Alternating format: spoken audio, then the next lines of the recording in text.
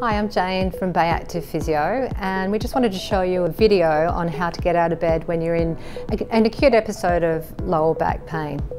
So you're going to be lying on your back, bend your knees up, and then if you need to move closer to the edge of the bed, you're going to use your heels to push and lift up your bottom so you move closer to the edge of the bed.